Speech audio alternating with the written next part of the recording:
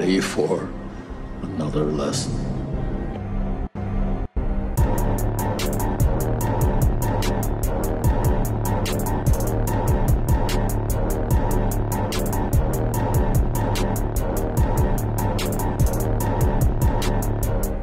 So yeah, what do you guys? Quick question here for you guys. Then, what do you think is your most watched movie? If you could pinpoint one, I know that's crazy difficult because it could be like a fucking childhood movie. I don't know. You know what I mean? Or I don't know how accurate it'll be. Like if I died and had like my post-life stats, I don't know where it would actually be on these stats. I like the idea of that, though.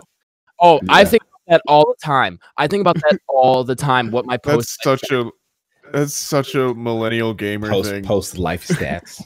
Yeah, like how many steps did I take in my life? How many hours was I on the toilet? Like that's how much time did I spend sleeping? Your like KD. is it actually my KD? Yo, speaking how of many people did I accidentally give COVID to and killed? Like I just need to know.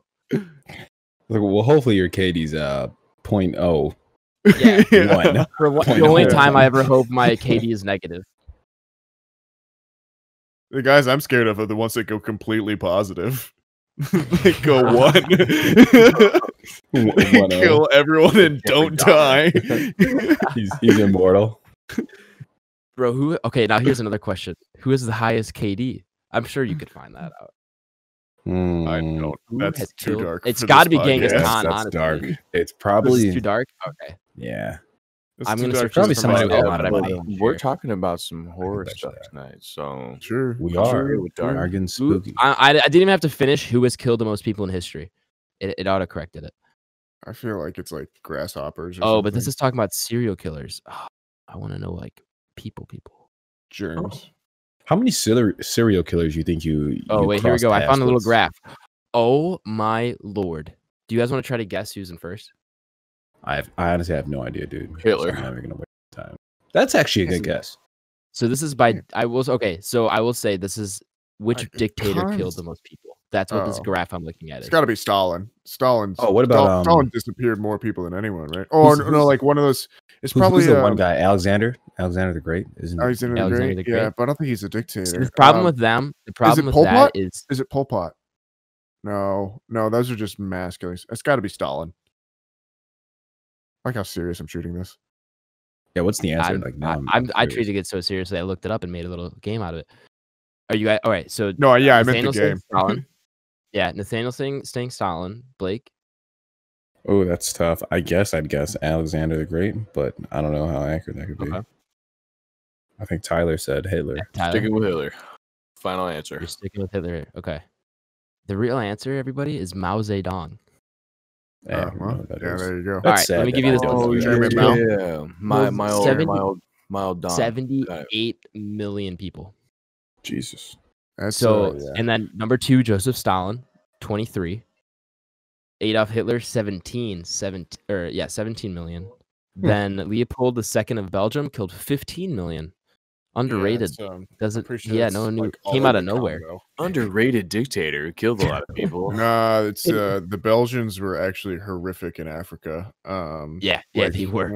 The Congo. Yeah. The rape of did they call it the rape of the Congo? I don't know what they call it. It's kind of what it's colloquially known as. Yeah, and they fucked shit up in there. And then Hideki Tojo killed 5 million. He's from basically during World War II, 41 to 44. And then we have Ismaili Enver Pasha killed 2.5. What are we doing? Like the top 10 here? Yeah, I found the top 10. Pol Pot is 1.7. Yeah, I feel like Pol Pot's got to be on there. Yeah. Kim Il Sung killed 1.6. Oh shit! This font is really small. Mengistu Hail Mary. Is it like a pyramid? Does it like get smaller? No, it's just getting further away from me, and I have bad. And it's really small font, so it's got to be like the Rwandan genocide's got to be up there on one of those two. Yeah, I don't know which one. I could look. I mean, I could look these up, but I don't know which one it is. What was number 10? Hold up, number 10 is Yakubu. Yeah, that's where you went from. Of 1.1 million. Okay. All right. Well, there you go. I will put this German Mao, huh? I'm gonna put the link to this graphic in the show notes if anyone wants to look at it. Or I'll send it to you guys. Welcome to Back Row Banter. Episode 15. Was that the start of the episode? I think so. All right, we'll go with it. Wait, we never answered the other question. Yeah, what was everyone's most watched movie? Well, you know what? Why don't I enter the show and then we'll come back to it. Why don't you guys think about it and then we'll come back to it. I think I know mine. Well, I know my most modernly watched movie. I guess that makes any sense. Like probably the past 10 years. Welcome to Back Row Banter. I don't know if I could go back to I guess I could guess one since I've been in my teenage years, and then ones that I was a kid. Yeah. I'm your host. Show your mouth, Adam. Adam Schwartz. This is episode 15. If you haven't guessed, it's going to be a looser one. A looser one. Yeah. If you haven't guessed, Jesus Christ. We got done recording 2 hours of Tenet, episode 14. And we were like, let's just keep going, We decided earlier in the week that we decided 2 weeks ago that we wanted to do another casual episode. And it just kind of fell through. 2 weeks in a row. We just kind of got too busy. And last week we were really tired after recording. So we just said this week, we're going to do the extra episode. We're going to do the casual episode like we started doing when we started the podcast. And kind of stopped doing a little bit because I went to school. And so we're back. We're doing a casual episode. We started off the show with a little long dictator thing, but and we're probably going to answer the most watched movie question next. But then our main topic for the show is going to be your horror movie recommendations from our resident horror experts, Blake and Nathaniel Gingrich. Big cat Blake in the Nizza. That's going to be the main topic. Sir. All right, have you guys had time to think about your most watched movie?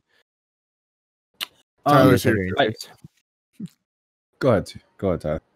Oh, if I have to pick one from my childhood, it's probably The Brave Little Toaster. That's something that my mom I'm just saying that, in general though. No, I know, but I can't really, I couldn't answer it. So yeah, and so I would say in my later part of life, it's probably easily Lord of the Rings, The Fellowship of the Ring, for sure. Okay. Mm-hmm. Nathaniel, yours is probably Jurassic Park. Yeah, mine's 100% Jurassic Park, and I know that because I've watched it multiple times as an adult, and as I think I've told the story on podcast. I think you did once before. Yeah, my parents bought me the VHS of Jurassic Park as a child, and I watched it so many times they had to go out and get a new VHS. So however many that is, plus the probably 10 or so I've seen it as an adult. Yeah. But yeah. Blake, did you think of yours? Yeah, I don't know my one as a child. My adult one, so I'd probably say since the last 10 years, since I was 15, it's probably Scream. To be honest with you. If I had to guess a child, that's so good for me to watch. I can watch it anytime. And it's 2 hours, dude. It's relatively long. I watch it once a year. Yeah. And then a childhood one, I don't know, man. Maybe I'm sure Finding Nemo's up there. Ooh. To be honest with you. Yeah, that's probably up there for me too, just because of how many times Well, what do you got, Adam? I don't know. I think I've seen Back to the Future probably 20 times. Is that your dad's favorite movie? No, my dad's favorite movie is The Unusual Suspects. The Usual Suspects. Usual Suspects. Sorry, Usual Suspects. He's not allowed to like that one anymore. You can like 4/5 of that movie. Not even. That's a Bryan Singer movie. Oh god, yeah, he did kind of get canceled. Oh, he's very canceled. yeah, he's very canceled. I forgot about that. So, pick a new one, Papa Schwartz. Papa Schwartz. Get a new movie and a new pair of New Balances. What was I gonna say? Yeah, the Back to the Future. Back to the Future. I watched that a lot when I was a kid because I had a friend when I was younger whose uncle produced it, and so he had all of he always had a lot of this cool Back to the Future merch. He had a pinball machine in his basement. Is his uncle Sidney Seinberg? No, it's Nick Canton, I think his name is. I almost had a heart attack there. Nick Cannon. No, I thought it was gonna be Sidney Sheinberg. I was gonna have to find this friend and track him down, get his life story. Yeah.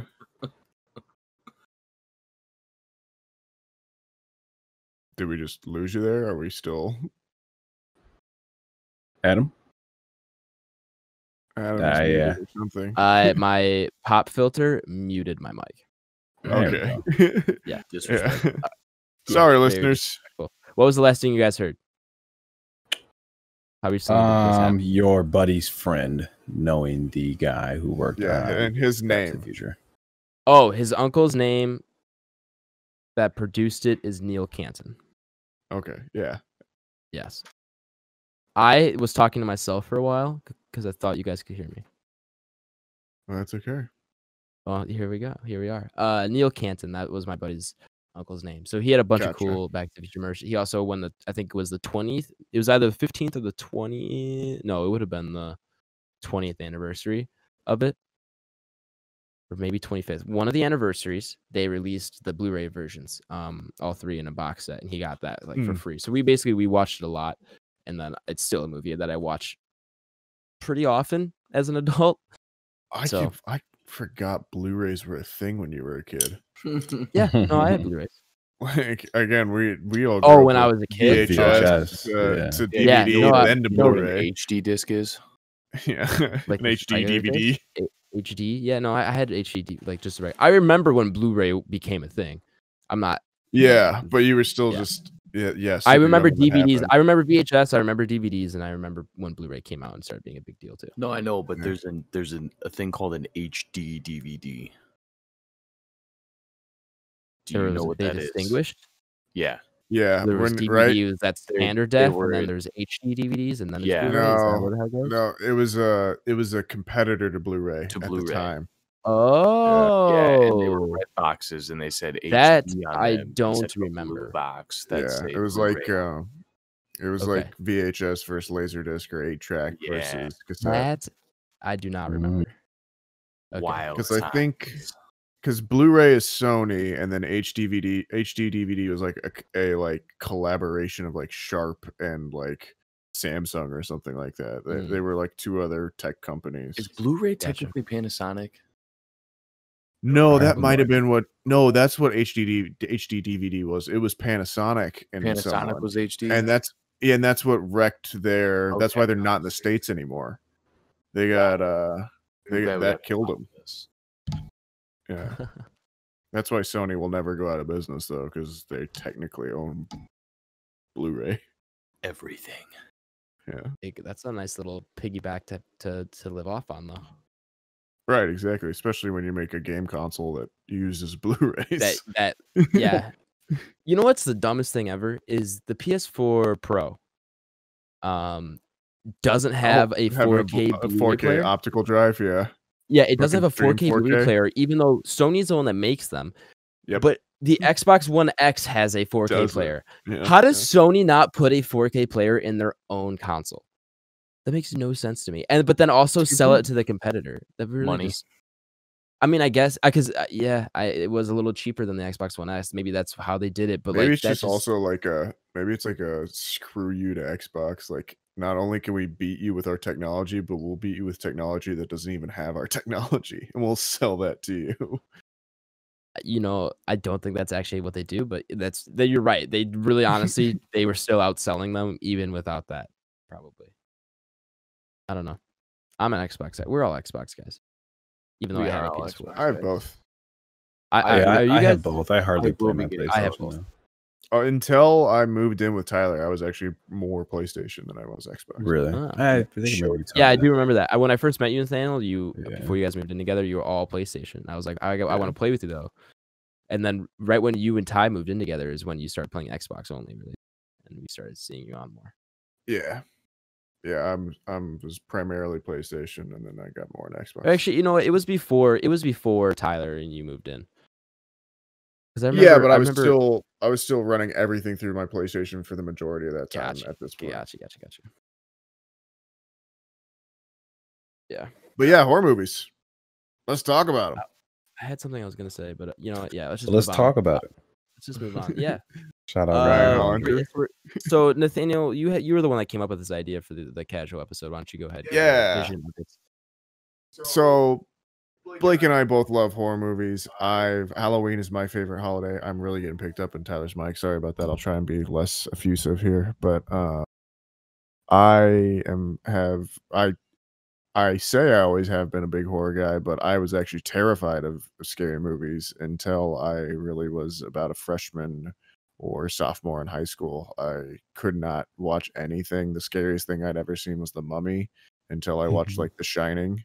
And then like anything that you're denied as a child or scared of, you just overindulge afterwards. So I dove into it and I haven't really looked back since. But Blake, you've always kind of grown up with horror movies, right?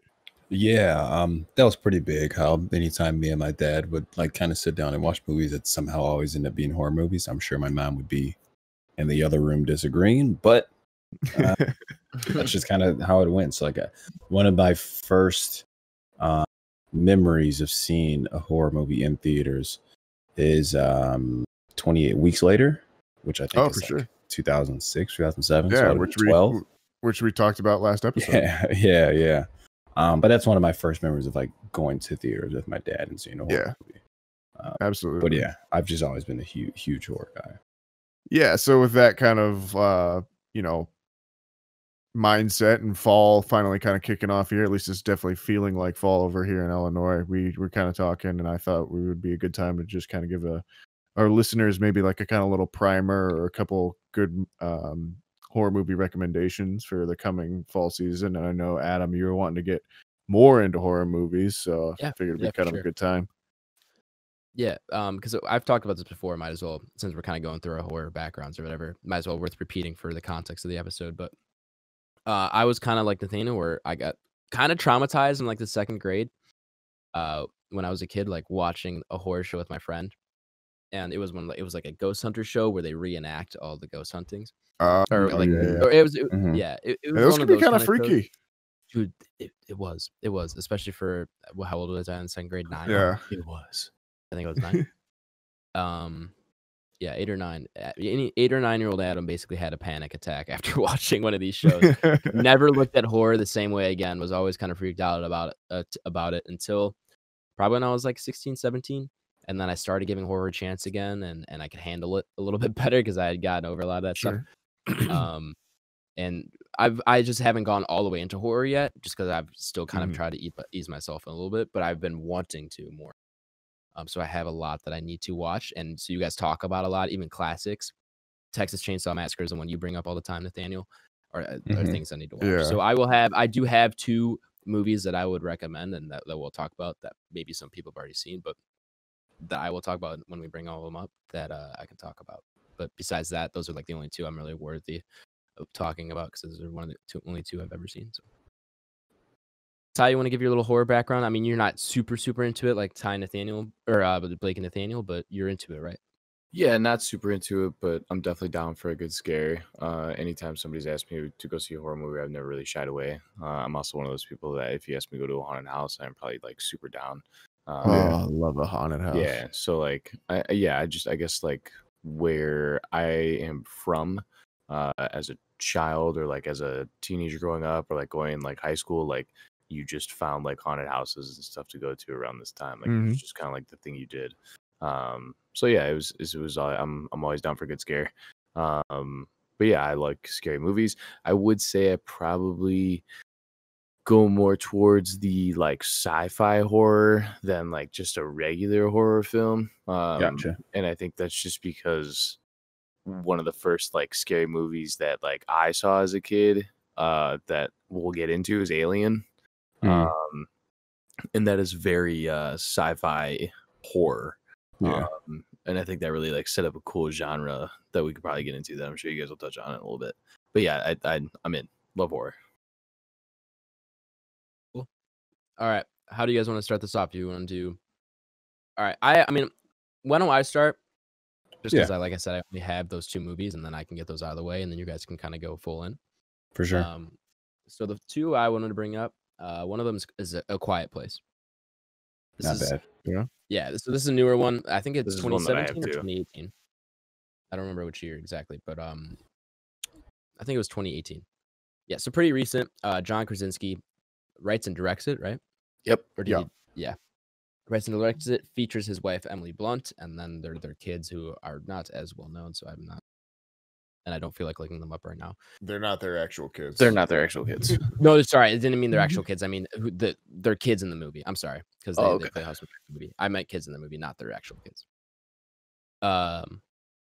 Yeah, it's a really cool concept. It's you can't make any noise because they can hear really, really well. It's kind of the concept behind it. So the whole movie plays really well with sound, really well with silence, using it to the advantage and using it to kind of scare you a lot. Which watching in the theater, this was a great movie theater film.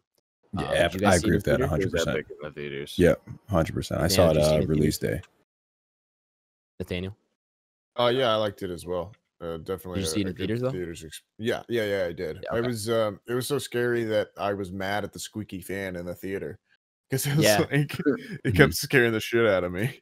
That was one of those films in theater where like you wouldn't even hear people eating like popcorn and shit. The movie was like just fucking silent. It just makes you hold your breath. Yeah. Great experience in the theater because everybody's so quiet, and even after you leave the theater, everybody's still like afraid to talk. And like, it was one of those movies, and so really having that kind of theater experience made you really into it. And so going back and rewatching it, that doesn't give you the same thrill as it did in the theater, just because it's not as immersive when everybody in the theater is going through it at once. But it's still really good. Still, I think is a pretty good horror film. Headphones with this movie are a good watch. Okay, I'm gonna have to try that next time I watch it. If you can't, because like it's very hard to recreate that element that you get from a theater with this movie. That's a good call. And I've tried it multiple times because this is a movie, like I said, that's on my list, and I really, really enjoy it. And yeah, in like a living room setting, it's not like very good because you just kind of lose it with all the extra sounds happening. So yeah, if you have a theater room, good for you. I'm very happy for you. I would love to have one of those someday in my life. But yeah, if you don't wear headphones, it's great. It definitely bumps that like factor up. I'm gonna have to try that next time I give it a watch, I think. Yeah, I'm gonna have to try that too, because that's one of those films where I said I loved it in theaters, and I've tried to watch it like at home like 2 or 3 times, and I just can't get into it, dude. I end up close yourself into a dark room, throw some headphones on, let it rip, tater chip. Next time I watch, I'm gonna have to do that. I'll get back to you on that time.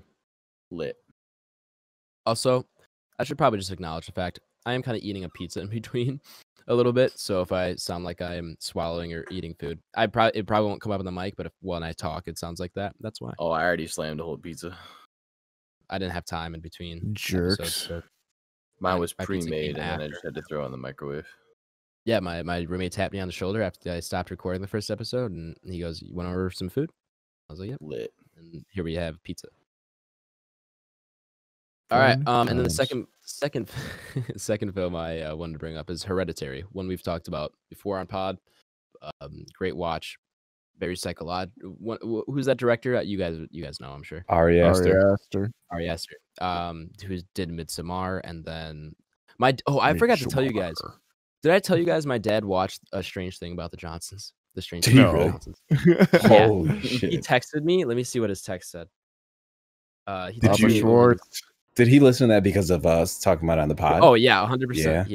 Yeah. He said, "The strange thing about the Johnsons. That's one messed up 30 minutes. Something you can't unsee. This short film did not have to be made."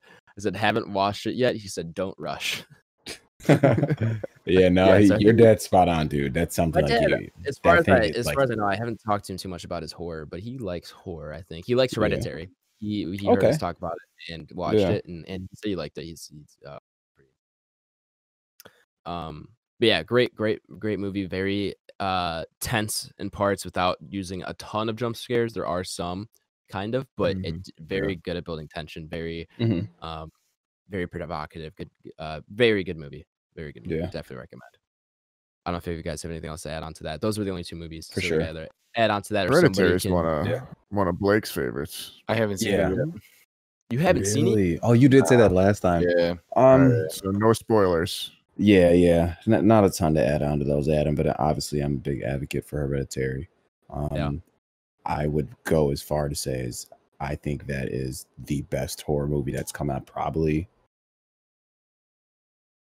I mean, I would say in the 2010s easily. Okay. I would say that. And then I'd probably have to give some more thought into the 2000s. Yeah, I think the most effective horror movie of the 2010s is probably how I would phrase it. It's not my favorite. Okay. I have other favorites in there that movies that I just like more, not because I don't think Hereditary is not effective, but Hereditary is just like so draining. Yeah, it's a traumatic. Yeah. It's a traumatic viewing experience. Yeah. And really is. I like that about once a year.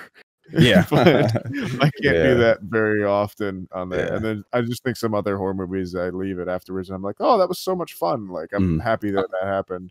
Scream is like a prime example of that. Yeah, I watch Scream so much because I'm with you for sure. You talked about tension and all that, and then how you can only handle that once a year. I'm gonna add another movie to this list. It's another one I've watched. It's The Witch, or The Witch. The movie, the movie poster says. Yeah. I think I'm trying to look up if it's still on Netflix because it was at one point. I think it might be. I think it might be. Yeah, that's been on there for a long time. Yeah, I think The Witch was my introduction to A24. It is on Netflix right now. Yeah. Is that A24? Yeah, it is. Yeah. And I think that was my introduction to them. Yeah, very good movie. Very, very slow burn. Yeah. It's not too long. How long is it? It's only an hour 32. And it feels not way a lot longer happened. than that. It does feel way longer than that, but a huge payoff at the end that I think makes the entire movie worth it. You know what else is an A24 film? Like one of their very early ones is Tusk. Yeah, it is. It is. It's just crazy to think about that A24 started from that and like it's come there. And not that that's a particularly bad movie, but it's just so different from their vibe nowadays that it's just kind of funny. Well, we got an A24 film on the Entropy list, Green Room. Yeah, Green Room's A24. And I'm sure with time there will either be future A24 movies or past A24 movies that we review for sure. on that list. Oh yeah, Uncut Gems for sure would be on there. Uncut Gems, yeah. They did Lady Bird. They did. They're they killing did the right mid '90s. I mean, they got a lot. Not all of it is killer, but it's still most of it is pretty good. Lady Bird is one of the better ones they've done. I think Lady Bird's pretty solid. I think A24 is the best production house working currently. Or at least they're the hottest at the moment. I'd agree with that. Yeah, no, I would agree with that. All right, that's my 3 movies done. Someone else can take it away.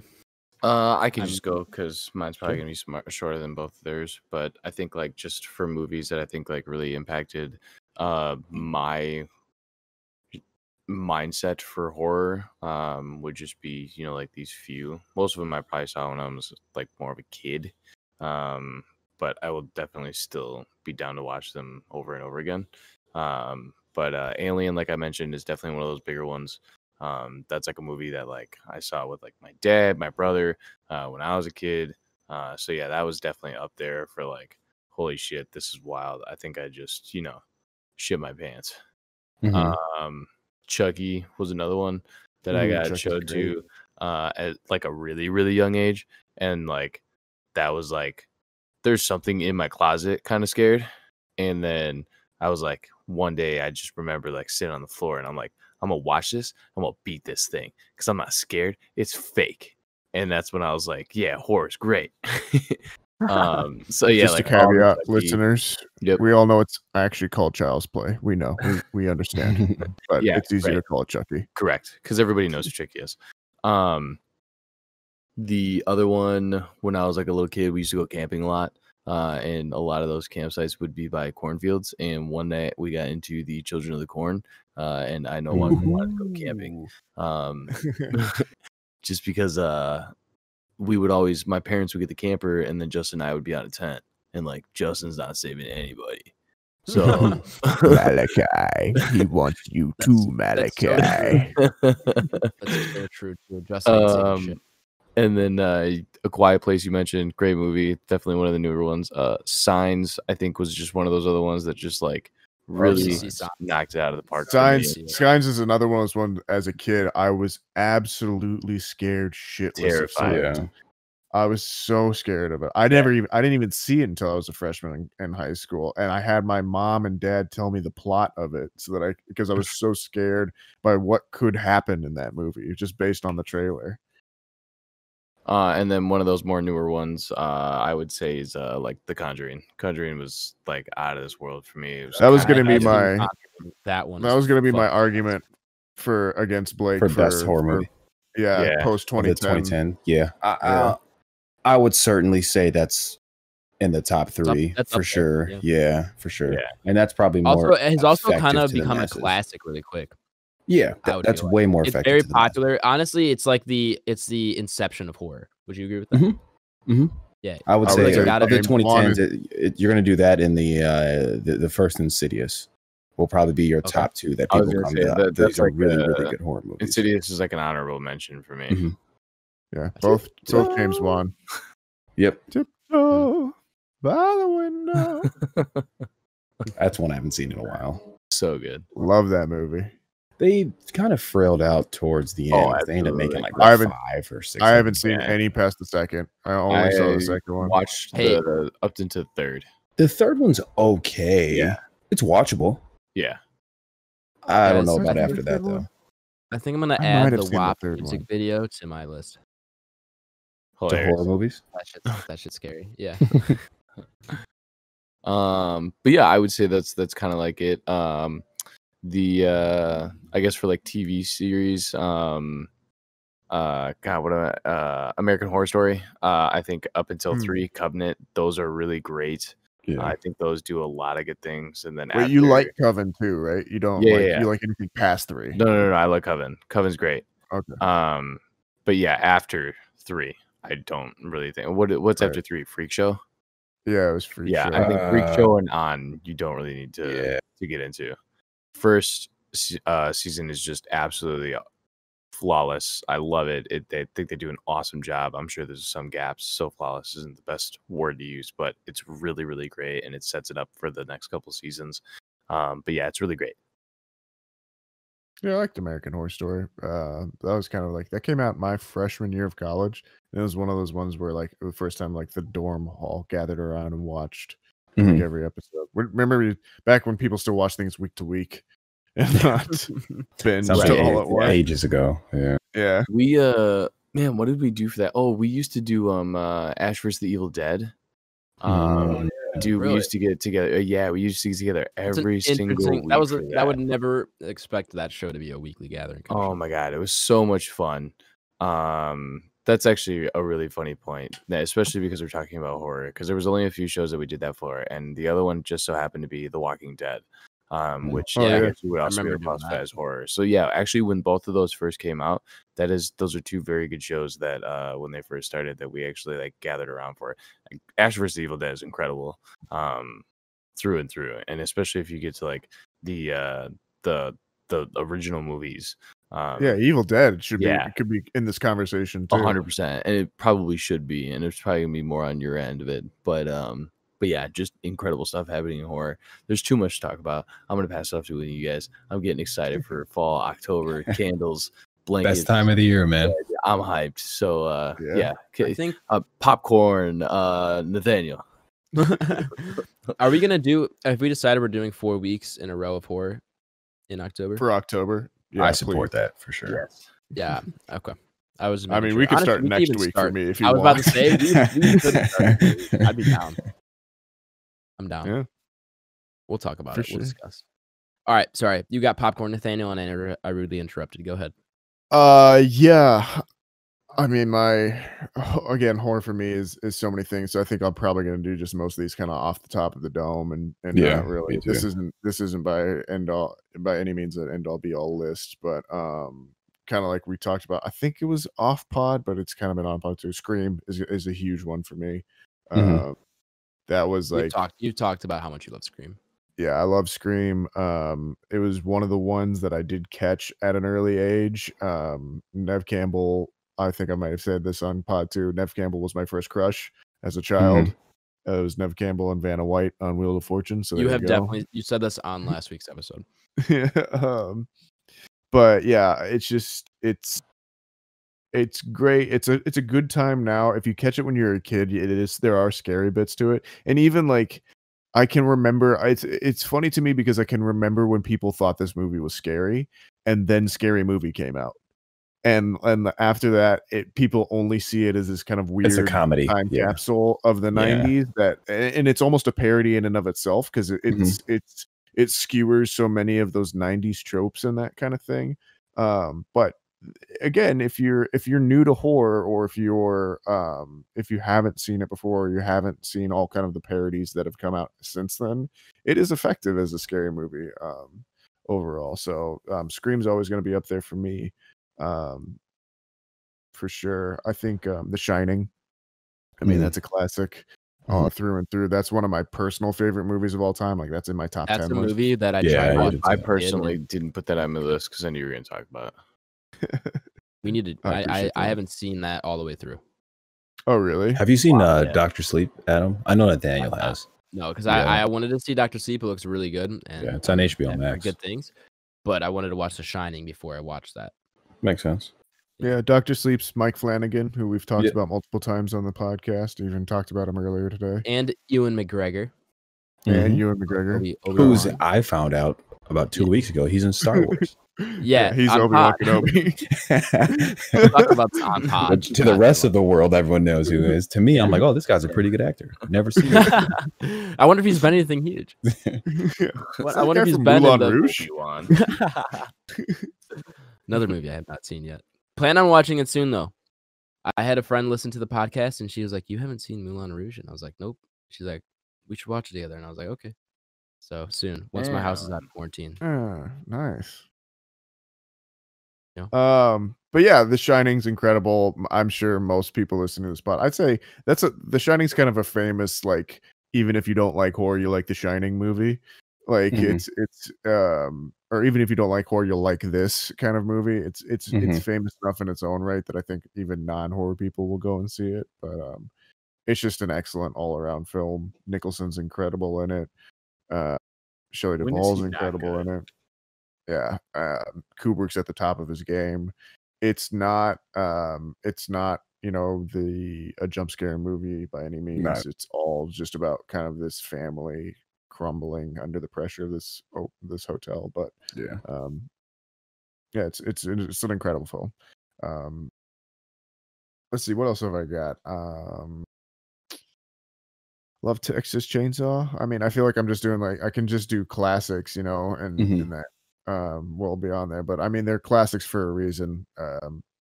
Texas, that actually is probably, to me, the most recent movie that's probably going to be on my list. I actually only saw that last year for the first time, but I'd seen the remake. I just hadn't seen the original. Sure.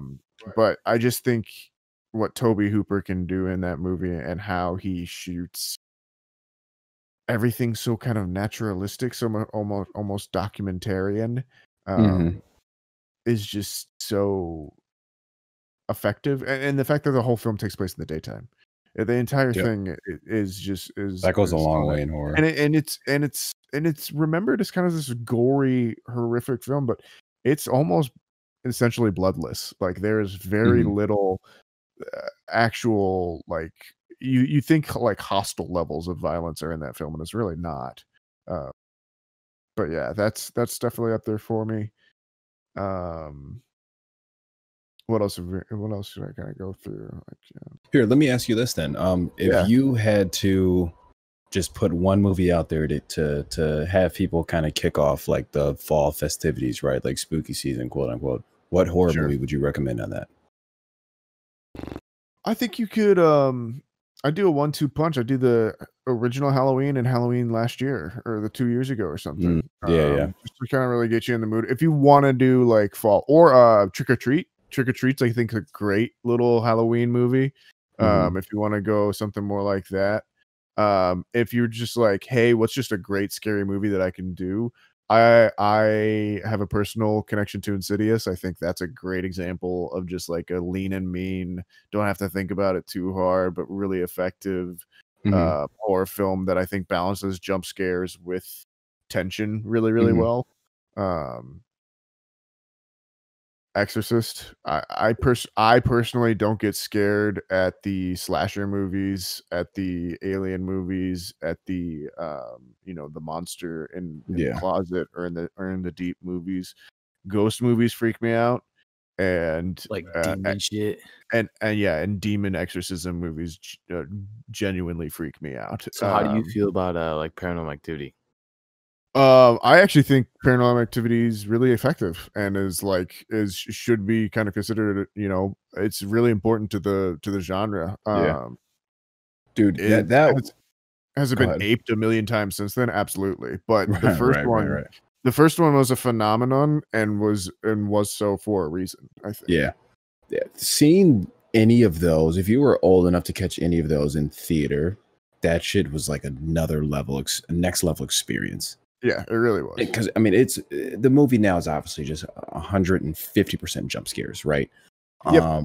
But it was just one of those things where you're sitting there in the theater and like you would literally hear people like screaming and stuff like that. Yeah, it was crazy. Found that such a simple device is that just numbers counting on a screen is scary because you're just waiting for them to stop.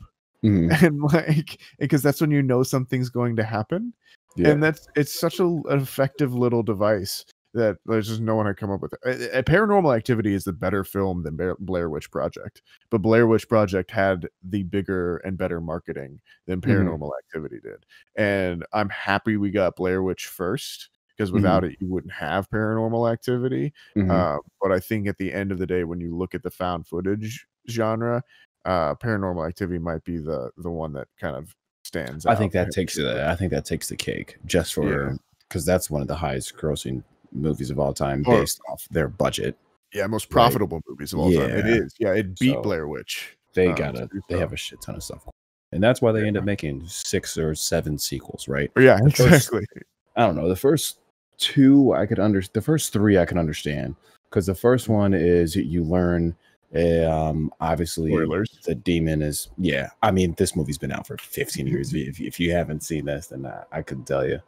But yeah, the first one you understand, right? The demon's after the wife or whatever, and the second one it goes into every time. Oh, there goes Nathaniel. Bye, friend. And we're back. All good, man. Forgot where we're at, but yeah, so the first one, like I said, you realize the demon's after the wife, and then the second one you realize, well, technically it was after her sister, right? But they end up burning the picture of her, so they transfer the curse. And then the third one, which I think is probably one of the better ones, that's when the 2 sisters are children.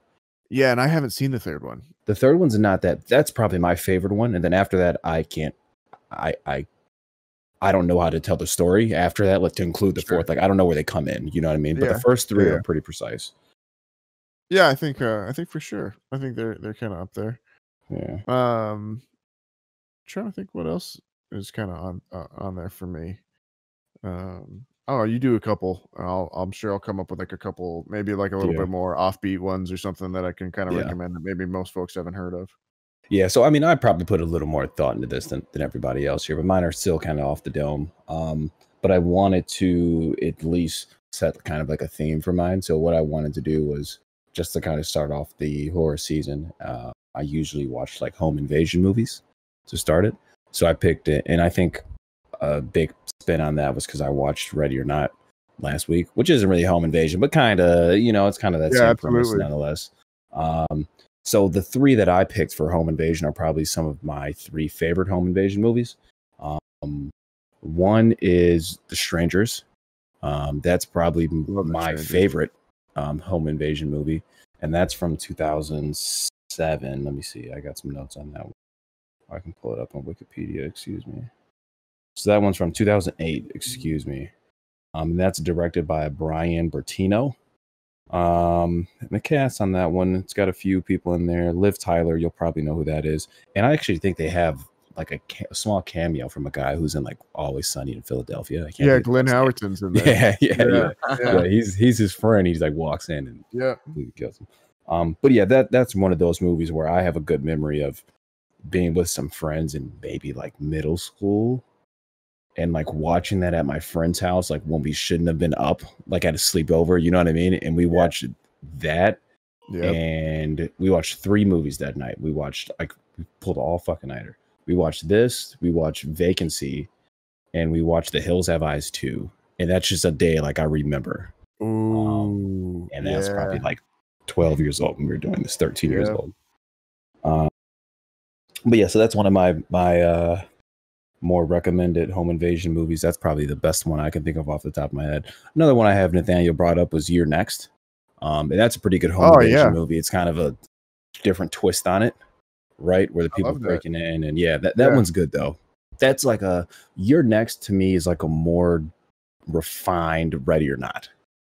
If you kind of see what very I'm going similar after. vibes. Yeah, absolutely. I would pick You're Next over Ready or Not. The thing is though, I feel like You're Next works if you've seen a lot of horror films or if you've seen a few horror films. I think you can come into Ready or Not with not seeing very many horror films, have a better time than you will than in You're Next, if that makes sense. Absolutely. And spoiler warning, I think that statement's very strong because in You're Next, you come to terms to realize like, hey, this isn't like every other home invasion movie. Like this girl can actually fight. You know what I mean? Exactly. So like that's the twist. But yeah, so that was my second one on there, and that was from 2011. That's one I remember seeing in theaters. Pretty good. That one's directed by an Adam Wingard, and I don't know what else he's done. Do you know anything else? He did the new Blair Witch, the remake, and then he did he's had a couple of VHS segments as well, and then he did something else. He did Death Note, the Death Note movie. But there was something else he did that I was like, "Ooh, I really liked that." The Guest. I love The Guest too. Okay, yeah, that is his. So I did that one, and then my last one, which is probably it's not my favorite. I think The Strangers is my favorite of these 3, but I think the best film of these, and it has a shit ton to do with Mike Flanagan. It's a home invasion movie, but it's Hush. And I think that's probably the best home invasion movie you can probably see right now. Just because I think Mike Flanagan's a really, really, really, really, really good director. Yeah, I'd agree with that. With the camera. Yeah. And then with the protagonist being Death is actually very interesting in a home invasion. Like you never see that. You know what I mean? So that just brings like a completely different something unique. Yeah. So yeah, those are kind of my 3 just to kick it off. I usually do home invasion, like I said, and then from there we'll probably jump into some slashers and stuff later on down the road. But those are kind of some quick ones. They're all pretty short run times too, like an hour and a half, hour 40 minutes, where you can kind of blaze through them. You got any comments on any of those, Nathaniel? I'm a big fan of all those movies for the most part. Yeah, home invasions. They're some of the more fun ones. I think Strangers. I think you're right. Strangers is probably my favorite one out there. That's another one that kind of, when it came out, was a little bit of a phenomenon in its own right too. I feel like everyone I knew took their girl to go see The Strangers because it was like that classic, like you're both scared she's gonna like kind of thing. Like that was the move, right? Yeah, that scene where Liv Tyler's smoking in the living room and you see the guy walk in behind her, stare at her, and then just walk back out of frame again is just everyone's worst fear in their entire life. And it's one of those things. It's that concept that's so simple. Like I'm shocked it took it that long for someone to do that and put it on film. I think it's crazy. But yeah, and I was kind of looking through and seeing some other stuff that I think maybe some folks hadn't seen before or something like that I could recommend. One of them that I got on here is It Follows, which came out a few years ago. That's one I have seen. That's a big. How do you like that, Adam? I had it really hyped up for me from things I heard from people that I like watch on YouTube and stuff like that. Yeah, that'll do it sometimes. And it's not, and I still really liked it, but it wasn't as good as I thought it was going to be. But I still really liked it. Thought it was like it did build up dread almost. Yeah, just always seeing this person in the background and at the same pace, slowly just move in. Don't always agree with the decisions in the movie that some of the characters make, and I feel like I would have found other ways out of it. But that's just horror movie stuff. You kind of have to get over. Right. It's another one that I it's not my favorite, but I like it almost as a for its style as much too. It's got a really unique aesthetic style that I really enjoy, and then I just think the concept's kind of is fun and effective. Yeah. But it's not one that I ever like went home and I'm like, man, that was so scary or anything. Yeah, like no, not at all. It's a solid movie in and of itself. Yeah. One that I did have on here that I thought was scary when I was seeing it was Don't Breathe. Okay. Which came out a few years ago as well. Yeah, I remember I watched that one. That's kind of a reverse home invasion where you're actually you're following the main characters who are invading someone else's home. And then it turns out that they just invade the worst person in the world's home. Yeah, right. And I just think that was really effective. That was from Fede Alvarez, who also did the reboot of Evil Dead, which in and of itself is a pretty good movie too. I think. Hot take on that really quick. That outside of the 2018 Halloween is the best modern remake. I don't disagree with that actually. That's maybe it's not a hot take, but that's my stance for sure. Yeah. I might even put it above Halloween. I really like the Halloween, but a lot of people do, dude. Yeah, I really like the Evil Dead one too. Yeah, both of those are great. But yeah, I don't know. Those are kind of just some that I had off the top of my head. Really, like I said, I would talk horror with anyone all day, every day. I got a question for you guys. What's up? So this is both recommending movies to me or just someone in my position, but like, what would you recommend someone like me who's just getting into horror? Like, what are the things I need? What are the movies I need? The horror movies I need to watch? Yeah, like you can get into horror. You have so many options, of course, because you go horror. Go back. It depends. But like, what are the fundamental horror I'd movies? say Exorcist. Or for me, like this would be kind of like your list if you wanted a good basic. My horror movie starter kit. Give me my horror movie starter kit. I would say Exorcist, Alien, for sure. Throw Jaws in there just for your creature feature movie. You got to put the original Halloween in there. Original Halloween, absolutely. The Thing. Ooh, Psycho. Yeah, Psycho would be up there. Yep. Yeah. And these are all much older films. Right. I think if you had to go something kind of remotely new, and I know we talk about it a lot, but I think Scream, I think if you can understand Scream for what it is, you'll be able to understand horror in a much more in-depth analysis. Yeah, I think absolutely. I would want to get those kind of the Psychos, the Halloweens, and the like even Poltergeist. Well, yeah, but the slasher classics, I would get those three out of the way first before I did Scream. Yeah, absolutely. For kind of the maximum experience, but Scream's definitely on the list. Poltergeist, I would think too, is kind of the quintessential haunted house movie, and those are kind of everything. Those are kind of the ones that I would say are like your foundations. Everything that really comes after that, like Blake said, there's been a ton of stuff after that, but everything that kind of does that almost builds off of those ones, or builds off concepts introduced in those. And this is by no means saying that all of those movies that those are where they started from or anything like that, because obviously horror is steeped in literature and everything, and like the basis of film, but they are all kind of quintessential big examples of Hollywood horror movies from kind of like the last few years. And that's the thing, horror is so subjective to some people. Absolutely. Well, and not to some people, I would say to yeah, most people. It's psychologically like different things scare different people. What I find scary, right, is that Tyler's not going to find scary, and what Tyler finds scary, Adam might. Some not people are scary. scared of spiders. Some people aren't. Some people are afraid of Yeah, snakes, and I some mean, people like, aren't. you can Eight-legged freaks.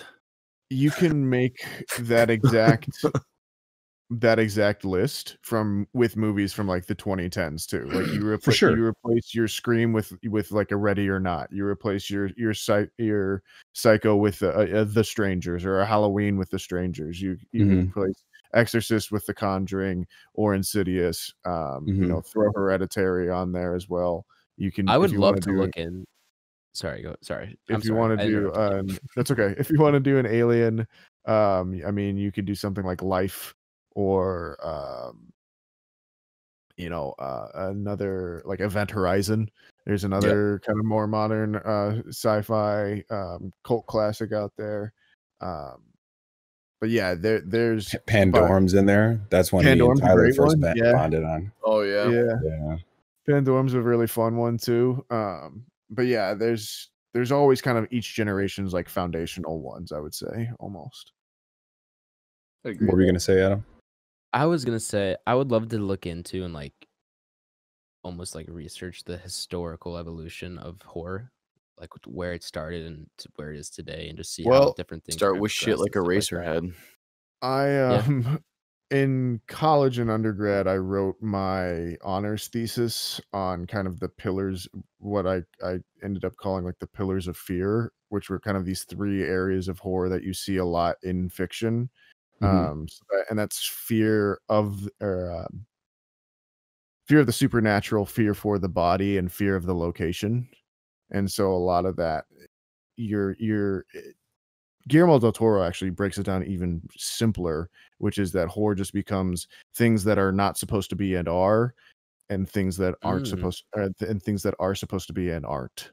So it's that's honestly so simple, but yet so beautiful. I don't know what it is, but yeah, I like that a lot. So, and that can be as simple as like, a ghost is an example of something that is not supposed to be there but is, and we find that unsettling. Or when someone goes into a room and they set down their phone and then they turn around and then they come back to it and their phone is missing, that's something that isn't is supposed to be there but isn't. And that's all it is really, when you come down to it. But it's everything kind of builds off of that. I'm sorry, I kind of went on a little bit of a rant there, boys, but Adam was just talking about kind of like what the basis was, and you can see those kind of elements through a lot of it. I love when you talk about your days in film school. That's great. But yeah, I love horror. I love movies. I love these conversations, guys. So let's keep having them. And I would go as far as to say, I think with any film, when you're kind of going with a blind eye, it's better than you expect is great. But I think horror is so much better that way. Where, for example, like where Adam's saying, "Oh, I saw It Follows." She's like, "Oh, it's kind of cool, but it was really like gassed up to me from a lot of friends, you know." And I can certainly see how that movie it's even hard to describe what that movie is about to somebody and make it appealing, right? Like once you tell somebody what's that about, they're like, okay, well, like that sounds stupid. It sounds like it's just an STD. That's you know what I mean, or like that's what people like meme about it. But that's one of those movies, exactly. But that's one of those movies that I saw in theaters, like just random, right? I wanted to go to a movie theater one time with me and my ex-girlfriend of mine. And it was like, okay, let's see It Follows. Like, I didn't really know what it was about, but it was a horror movie that was out. I'm a huge horror guy. And we sat in and kind of went in blind.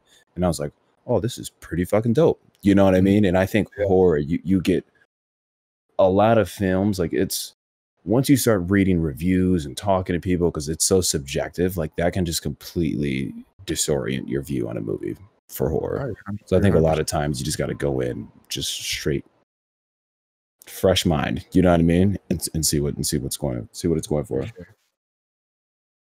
Haunting of Hill House. I'll say it. I've said it once. I'll say it a million times again.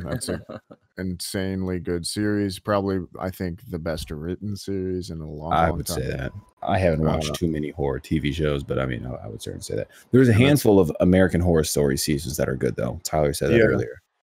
Yeah, there's a handful of them that are good, but I don't think any of them come close to Haunted.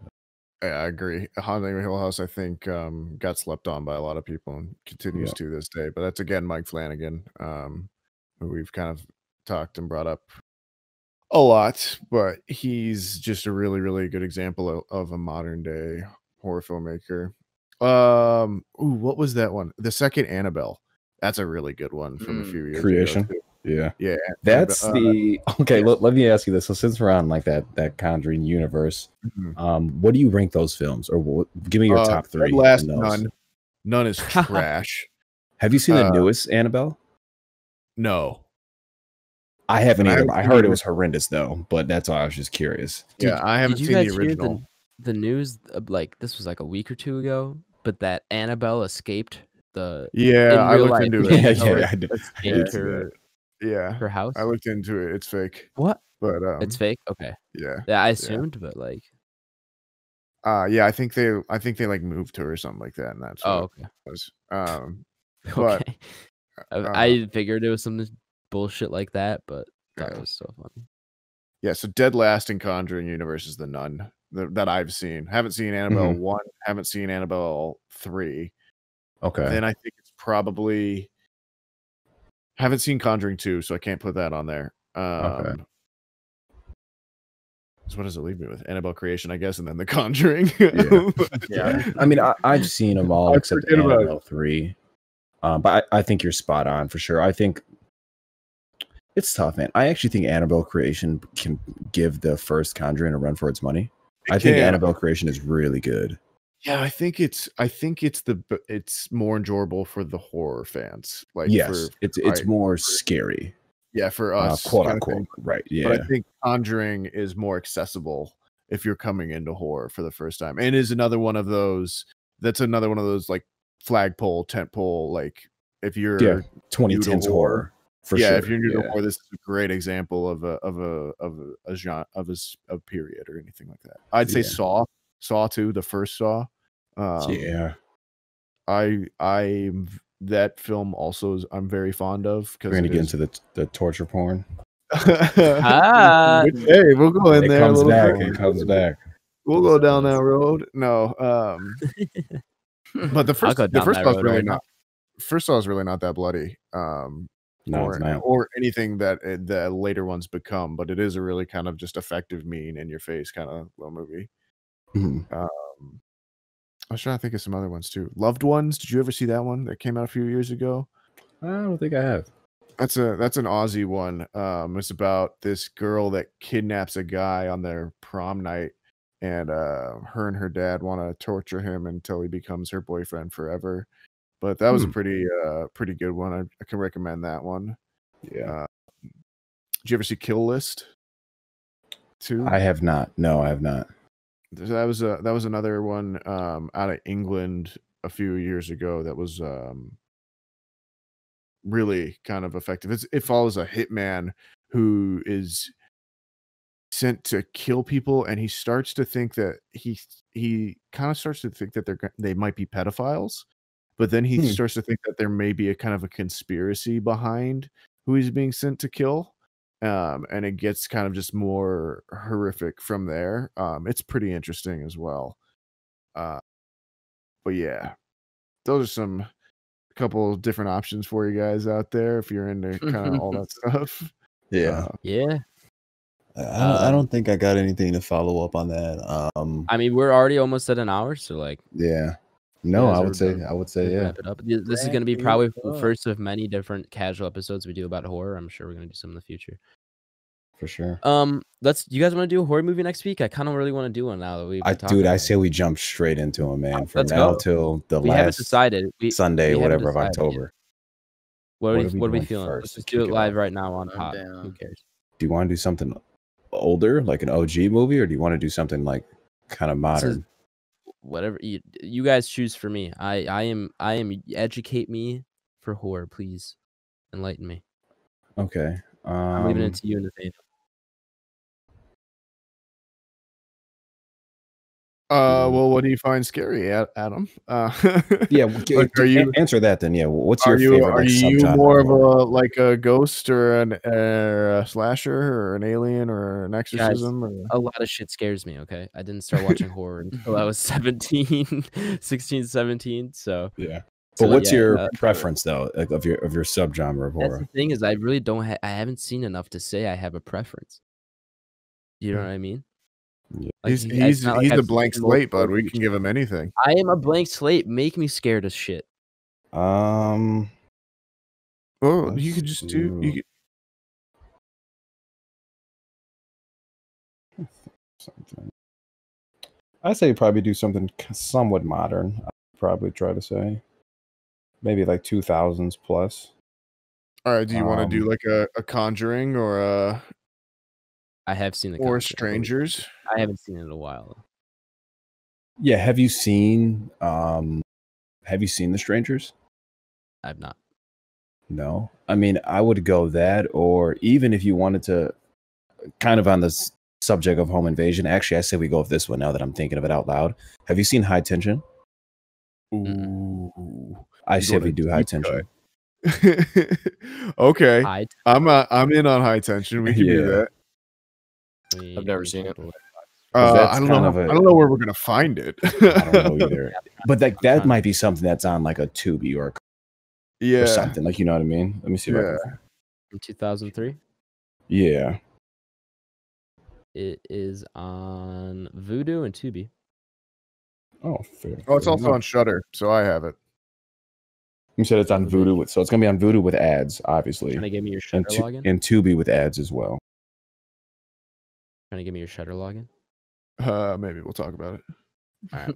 You want to just do you have give it to me on pod right now? Do you have Tubi or a Vudu account? I can get one. Yeah, I have Vudu, so I can just give you my account, and then if it's free streaming on there, that's fine. It's on Vudu free. You know what? You can only rent it on Vudu. It's on Vudu free with ads. Okay, and that's fine. Like I said, you can either log in there or just go on Tubi. You are on? Okay, you know what? We'll figure this out off pod. Yeah. We'll figure this out off pod. All right. I mean, we're doing High Tension. We obviously have ways to watch it. So. Yeah, that's fine. We could do High Tension. That's read this description here. Best friends Marie and Alexia decide to spend. I can't believe I didn't think of that one, Nathaniel. Alexia's parents on secluded home invasion right off the top. But on the night of their arrival, the girls' idyllic getaway turns into an endless nightmare of horror or night of horror. Oh boy. Yeah, that's Alexander Aha, part of the Splat Pack, 2003 New French Extremity. Let's get yurted. Damn, this looks intense. I see a bloody girl on screen on Letterboxd. Just very beat up, you know. Wow, all right, well, there you have it. I did not know that Ready or Not was made by Radio Silence. That's so crazy. And they're doing the new Scream film. Sorry, this is also almost an off pod topic, but no, you're good. You're good. If you're new to horror, you can watch Ready or Not. It's done by a group of filmmakers who are collectively known as Radio Silence. They also did some of the segments for VHS, which we've talked about a lot. But they are. I think we talked about it a little bit last pod, actually. Yeah, they are now making Scream 5 with Neve Campbell and most everyone back. So I think they're a good example to kind of take on that legacy. Wes Craven being, again, one of the kind of titans from back in the day, and happy for them. So yeah, cool. But yeah, High Tension. Well, I'm in. I'm down. I'm excited. Let's do it. All right. So High Tension it is, ladies and gents. I will go ahead and I need to add that into the episode 14, but that's not your concern, listeners. Please share the podcast. Please share it with a friend, a family member. Who else could they share it with, Nathaniel? An acquaintance, possibly. Maybe a peer. Yeah, maybe they take a cab this week and they just like, hey, bro, or an Uber, and they're like, hey, chuck us the aux, and then they maybe just play it with no consent. Just say, hey, can I play something really quick? And just let them know, and then be like, "Hey, you like movies? Because these guys like movies. You should give them a follow. Movies. Chuck us a like, or a 5-star review, and I'll talk about you. If that happens to you, give us a 5-star review and tell me about it, and then I'll read it. There you go. If you want to follow the show, go ahead and do so on Twitter at Banter Row. On Instagram, it's at Back Row Banter Pod. Our YouTube is just Back Row Banter. And then if you would like to contact us for any comments, concerns, questions, your movie reviews, or movie suggestions, you can do so at backrowbanterpod@gmail.com. BlakeHolder. Yes, sir. Where can the horror fans find you at, sir? Letterboxd, man. So that's going to be BlakeHolder. Holder, not Holden. Somehow every time I get mail, it always has an N instead of an R at the end of my name. Yeah, so you can find me on there detailing some horror stuff. And I'm glad it looks like we're about to run like 7 or 6 straight horror movies. I think we might. Weekly reviews. And I'm excited. I'm not mad about this. I'm all on board, man. All right. Tyler? I Twitch, El Trabajo 87, ELTRABAJO 87. And then you can find me at Insta, Letterboxd, and Twitter. That's Tyler Vidales, VIDALES. Wow. And you can find me at Letterboxd at NS Gingrich, and at Twitter at NS Gingrich, and at Instagram at NathanielG92. How do you spell that, Nathaniel? Spelled with an IEL. With an IEL? That is Okay. correct. Just making sure. I wonder if there are people out there that maybe think my actual handle is Nathaniel G92 spelled with an IEL. Like all Like spelled out, spelled with an IEL. I might have to take that now. You might just have to take spelled with IEL. I think that'd be good. All right, and if you want to find me, I'm on Twitter. I'm at amschwartzy, and on Letterboxd, I'm at amschwartzy. Those are intertwined, and I should probably change those soon to Aish. I think I might do that this week if I have time. And remember, if you want to follow me on Twitch, I stream a lot more than Tyler. I streamed for the first time the other night, back at school. So I'm gonna start doing that more often. Especially, we need to talk about this, Tyler. Have you seen the COD gameplay? I didn't hear what you said. I saw your mouth. I said I have. Sorry. Okay. Yeah. Yeah. Yeah. You want to talk about this real quick? We got some can. time. I mean, we don't have to. We can get to another time. Dude, why don't we just talk about it? Let's talk about it off pod. That's fine too. All I'm saying is that I bought a different game to play so that I can have a break from Call of Duty before I have to get into another Call of Duty. So smart. Yeah. Smart. Yeah, but I'm Aish on Twitch. It's AYYSH. I think that's all we have for you, ladies and gentlemen. Please go ahead and watch High Tension for next week if you want to get in on a movie review. It's going to be a good time. Sounds good. Yeah. All right. We'll catch you guys next week for High Tension. We'll BRB. Be excellent to each other and BRB. BRB. BRB.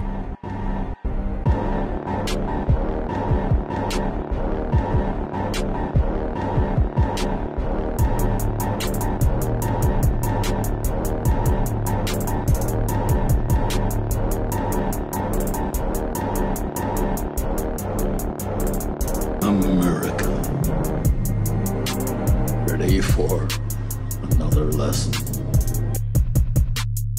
Here it goes. There he is. What's up, Craig? You dumb bitch. Craig! I'm a big Craig fan.